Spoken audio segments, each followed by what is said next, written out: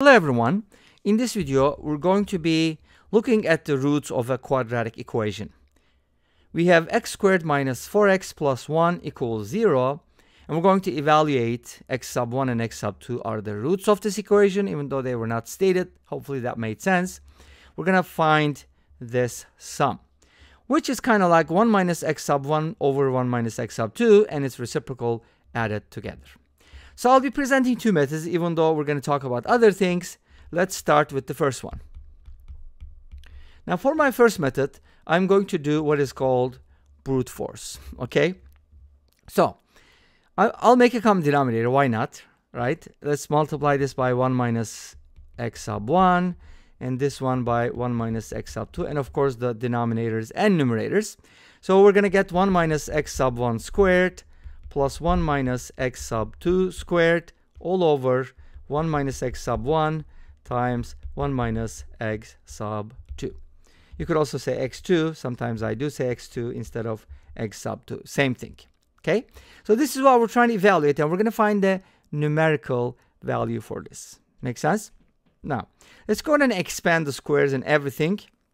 This is going to give us 1 minus 2x1 plus x1 squared plus 1 minus 2x2 plus x2 squared all over 1 minus x2 minus x1 plus x1 x2. Now, one of the things that we're going to use here, which is very helpful, is called Vieta's formula. So let's briefly talk about Vieta's formulas, and then I'll come back here and solve the problem. So Vieta's formulas are basically, and I also made a video, you can go ahead and check that out as well.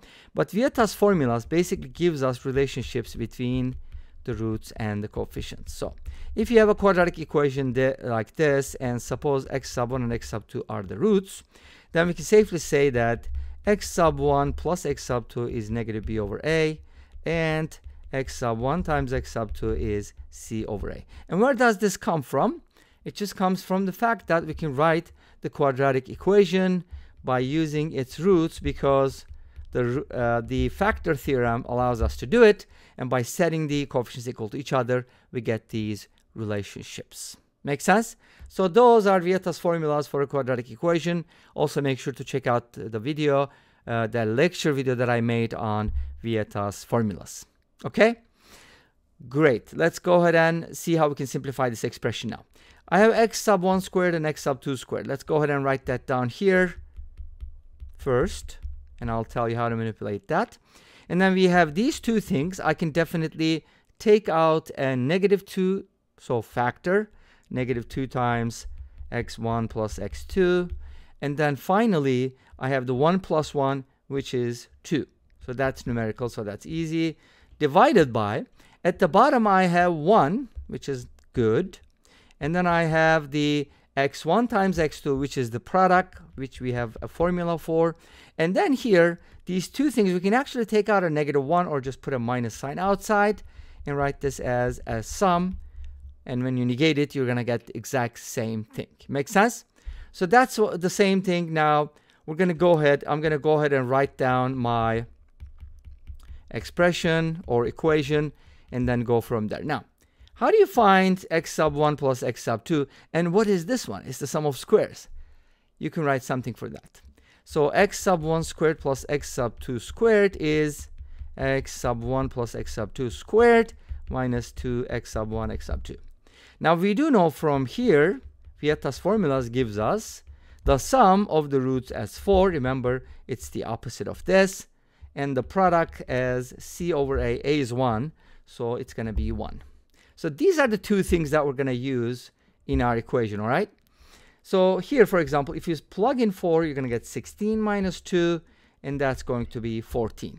So the sum of the two squares is 14, which is what I'm going to substitute here. What about the other ones? We already know that, right? This is equal to 4, this is equal to 4, and this is equal to 1. So here's what we need to evaluate. Let's go ahead and clean this area, and then I'm going to go ahead and evaluate this and simplify, okay? Because we have everything we need. Now, this is going to be 14 minus 2 times 4 plus 2 divided by 1 plus 1 minus 4. This is going to be 14 minus 8, which is 6, plus 2 is going to be 8. And 1 plus 1 is 2. 2 minus 4 is equal to negative 2. So the answer would be negative 4.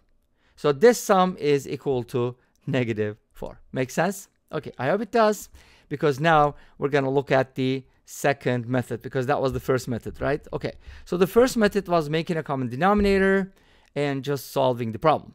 The second method is going to be a little different. And can I just briefly go over it, because we're not going to complete this. And did I say I'm going to present 2 methods? Actually, I changed my mind and I'm going to present 3 methods, because the second method is going to be super quick, okay? So for my second method, I'm just going to tell you how it's done, and the rest you can complete. We're going to find the solutions. If you solve this quadratic equation, we're going to find x sub 1 and x sub 2, right? So if you solve it, you're going to get something like 2 plus root 3 and 2 minus root 3.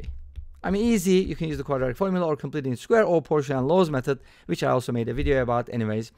So you can go ahead and plug these in. It's going to be cumbersome, yes. For example, 1 minus 2 minus root 3 divided by 1 minus 2 plus root 3.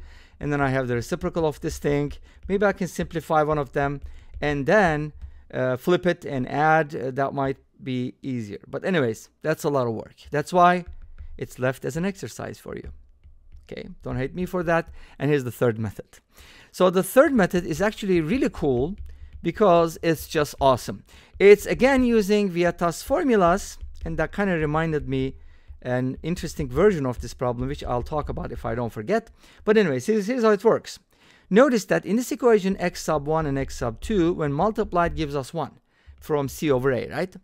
I can use this to my advantage and write x sub 1 as 1 over x sub 2, right? I mean, the other way around, sorry. X sub 2 as 1 over x sub 1. They're reciprocals, in other words. Make sense? Great. Now, how to use that information? Replace all the x sub 2's with that. Let's see what happens. So we're going to get 1 minus x sub 1 divided by 1 minus 1 over x sub 1 plus 1 minus 1 over x sub 1 over 1 minus x sub 1. I could probably just simplify this and then look at the other one or whatever. It's going to be 1 minus x sub 1. Or one thing that will make this problem a little easier is multiply the top and the bottom by x sub 1. It's going to be x sub 1, and don't distribute, please. Distribute at the bottom. X sub 1 minus 1, and then distribute x sub 1 again. X sub 1 minus 1, and this is going to be x sub 1 times 1 minus x sub 1. Why did I not distribute? Because I'm going to need to simplify some stuff. All right, ready for that? So here's what we're going to do. We can definitely make a common denominator, but I don't want to do it. So I want to negate this guy over here. See, 1 minus x sub 1 is the opposite of x sub 1 minus 1. So I can kind of write it as minus x sub 1 minus 1. Notice that this negative is going to act on that. And we're going to get the same thing. And here the same thing. It's kind of like negative 1 times x sub 1. The other way around. Negative 1 times 1 minus x sub 1 divided by x1 times 1 minus x sub 1. And here, we're going to get rid of these two and these two. And we're going to end up with the following. Look at this. Negative x sub 1 minus 1 over x sub 1.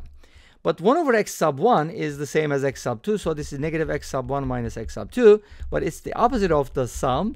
But the sum is 4, remember? So it's negative 4. You got that?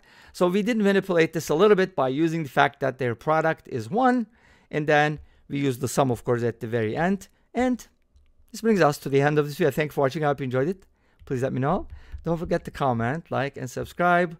I'll see you next time with another video. Until then, be safe, take care, and bye-bye.